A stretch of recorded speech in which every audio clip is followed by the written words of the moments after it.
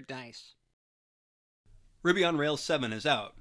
Code along on a guided journey through the Rails 7 Getting Started guide and beyond with test-driven development. There has never been a better time to learn Ruby on Rails. Hit the ground running with the newest version. Go to statelesscode.com/getting started with Rails 7 to level up. Welcome to the Stateless Codecast. This is the first video in a new series called nerddice.com, where we'll be starting a new Ruby on Rails project and carrying it about as far as we'll go. So this is the first Rails 7 project that I'm actually undertaking. You can check out my other series where I go through the Rails 7 Getting Started guide, and then afterwards do some stuff with action text and stimulus and a couple other things. So if you are brand new to Ruby on Rails, I recommend checking out that video series first.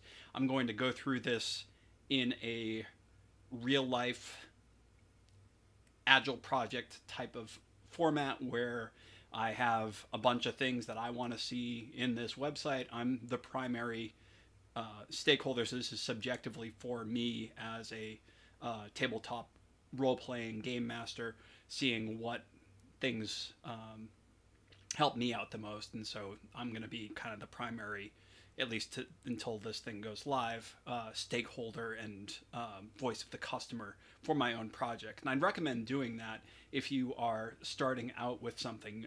Program what you know. So I'm a giant nerd. You can check out, I've made a Ruby gem called Nerd Dice that goes through how to roll polyhedral dice, and has all kinds of stuff like Ruby metaprogramming and other stuff. If you're just into pure Ruby or interested in random number generation or anything like that, I recommend that video series. But we're going to kind of go through, in this episode we'll generate our project, generate our GitHub repo, and start populating some of our user stories and things that we want to see for features. I'm going to go through probably some of the first things that I do in any Ruby on Rails project, set up some GitHub actions and automation, code coverage, Rubocop, those sorts of things, and then I will work on implementing the ability for users to sign up, log in, log out, which I'll be using a common Ruby authentication gem called devise for. We'll talk about some of the trade-offs and considerations that you use when choosing which Ruby gems and plugins to use. And I'm going to try to keep this as simple and Rails 7 idiomatic as possible. So I'm going to try to exclusively use Hotwire, the Hotwire stack with stimulus and turbo and those things for as much as I possibly can for this project. I'm going to use Tailwind CSS for my front-end styling framework. I'll probably also import in animate.css later on, but I'm going to try to keep the front-end things fairly minimal and modest using stimulus. So even the Tailwind and animate stuff that we'll do will create front-end stimulus JavaScript controllers and try to reuse those patterns and model it using the Rails 7 kind of default stack. I'm not going to have any sort of a yarn or anything like that installed in this project. I'm going to use the import maps for these things. So without that introductory information out of the way, let's get started. So I'm going to go first to GitHub, and you can do this in either order. Either make your repo first. I'm going to make it a blank repo, but on GitHub, and then I will go into the command line and create our Ruby project, and then set the origin on it and do our initial push and everything. So what we'll do here is I'm on my stateless code org here, and repositories. I'm going to click new here, and we're going to call this repository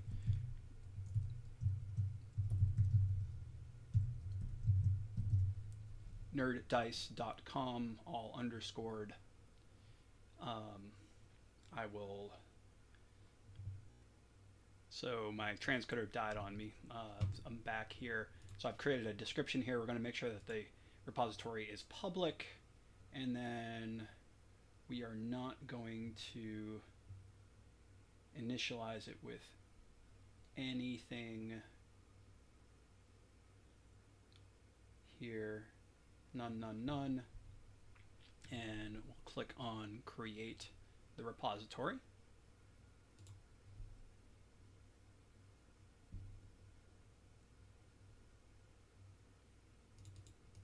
We'll copy our item here. So we'll just leave this page open while we go now in, and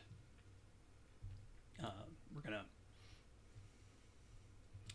now go. So this is September 2022 when I'm doing this, and the current version of Rails is 7.0.3.1, and we're going to use that. So while I'm doing this, I'm going to so make sure that I'm up to date here. We're using Ruby 3.1. So now we're going to generate our project. We're going to use the same title as repo name that we did here. So we're going to use here Rails new, and then the name of our app, nerddice.com. Our database we're going to use for this project is Postgres. And then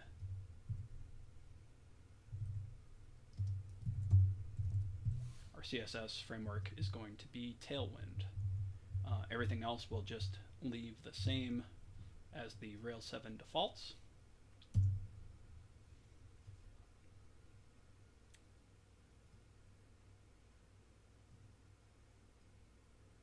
And we'll let this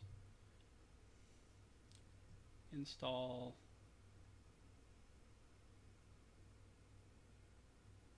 Creating everything. Now if we we're going to cd into this directory.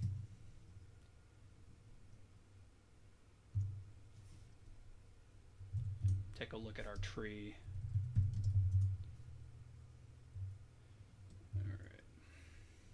Or we'll just open this up with, so there should be no commits, and that's what we've got here. And then I'm going to just open this app with VS Code. We'll take a look at our generated directories and everything here. So we can see that we've got a README generated. We've got our git ignore, git attributes, things like that. You can see that by default in our gem file, since we went with Postgres, the PG gem shows up here. The Tailwind CSS gem shows up here, and you can see this is otherwise the vanilla Rails new usage here, and we've got kind of the source and the git source, just everything automatically generated here. So what we'll do now is we will make sure that we can get to our hello world splash screen here. So I'm going to use, since we're using Tailwind here, instead of using, I'll do it first to try it out. Rails S, we can go on to our local host here. Oh, and we don't have a database yet, so we'll do that. This is, if you've got, if you're using SQLite 3, you don't run into this right away when you're doing a new Rails app, but we'll execute that command here to create our database. You can see that we've got our development test databases created now. Try a refresh with our server running. And yay, we're on Rails. So now I will abort this server process, Control C here, and instead of doing Rails S, if you do bin dev here, it will start your development environment, and it will do things like building your CSS and watching for changes in those things as you're developing. So that's kind of what we'll wind up using locally as our development server as we get going here. So everything looks okay from that regard. The other thing, no, I think I'll just, so we'll shut down the server, do a git status here, and we'll add our current directory. So and then in my Nerd Dice series, I went with RSpec as the test framework for that gem. I'm, especially with Rails, more comfortable using Minitest, which is the default here. I'm just going to stick with it and use that for our project here. So we've got our items added here. I'm going to do now a git commit, and this will pull up our commit editor window. I'll pause and all right, so OBS has been very unkind to me. So when I paused, I was attempting to write a commit message for my first commit, and it didn't unpause, and so I lost a bunch of screencasting and stuff like that. Some of these things can only be done once, and I can't redo them truly, so we're going to just kind of re-go through the steps that occurred here. So I was writing my commit message. If we do a git log here, you can see that I added at the bottom here, add unlicensed to the project, which wasn't there in our staging area when we did the git commit. So what I did to solve for that was I did a copy. I've got the Nerd Dice project.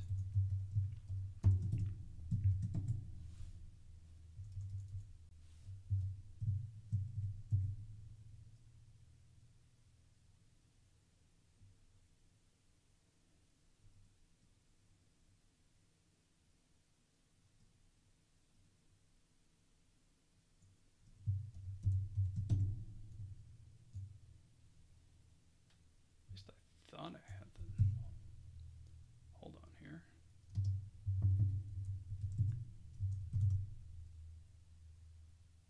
Yeah, so the unlicensed.txt here, we'll go back to nerddice.com.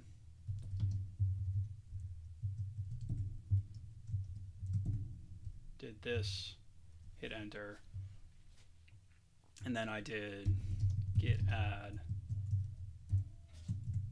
unlicense.txt,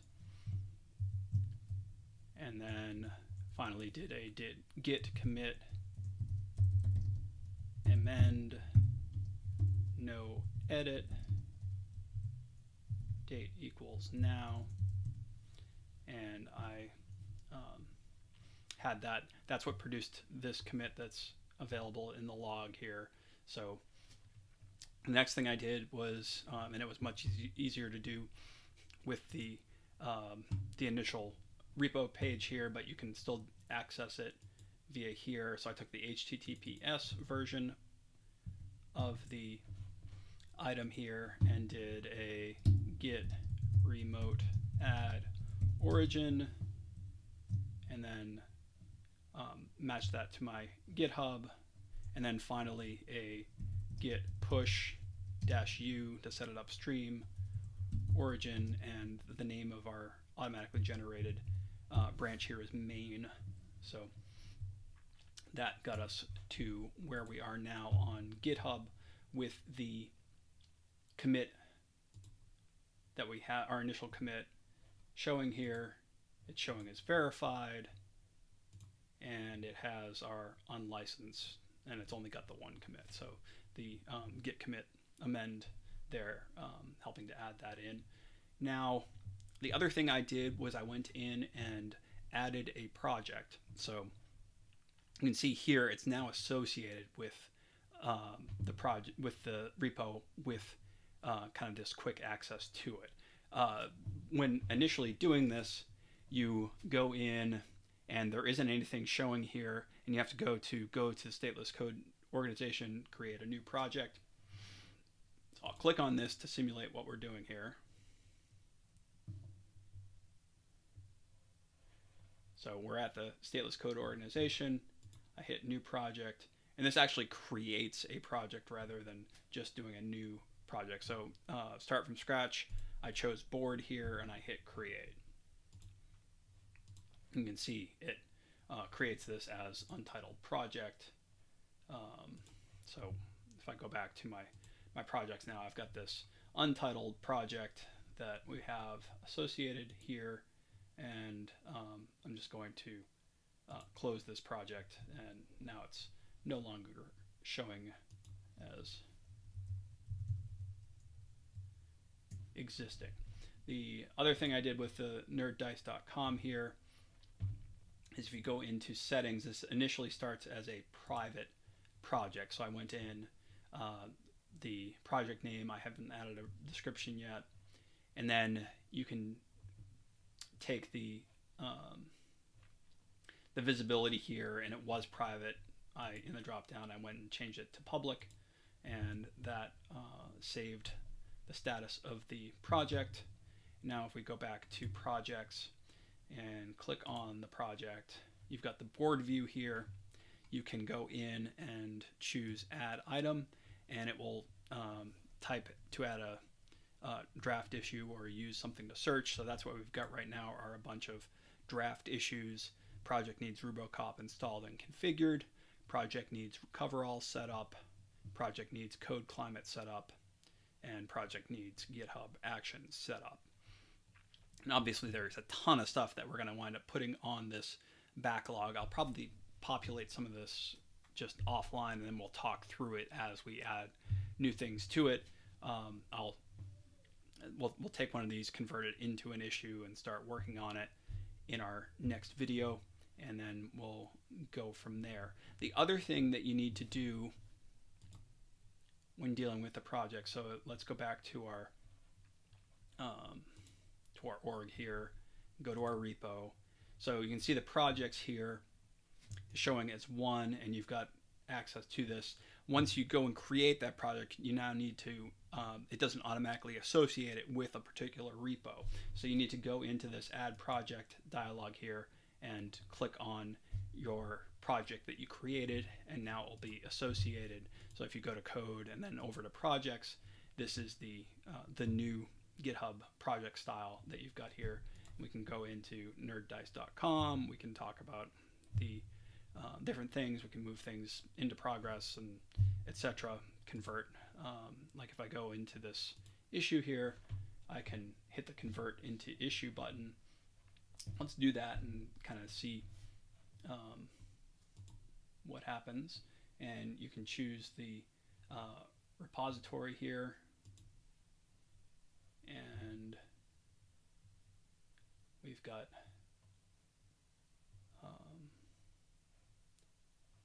the issue number 1. So I think go to open in a new tab. You can see that the issue is created. There's no description provided unless you go in and provide it. So I'll go and do that. We'll flesh it out. We'll take a look at the at starting to do this on our next video, and see you in the next one. Want to create your own Ruby gem but don't know where to start? Code along with me on the end-to-end journey of the Nerd Dice project. We'll configure and publish the gem, use GitHub Actions to trigger builds and tests, and create magic methods with Ruby metaprogramming that can roll any number of dice, all while using a test-driven approach. Go to statelesscode.com/nerddicegem to level up. Thanks for watching this Stateless Codecast. Be sure to like, comment, subscribe, and spread the word. You can follow us on social media at Stateless Code. Until next time, keep coding and don't aggress against peaceful people or vote for others to do so on your behalf.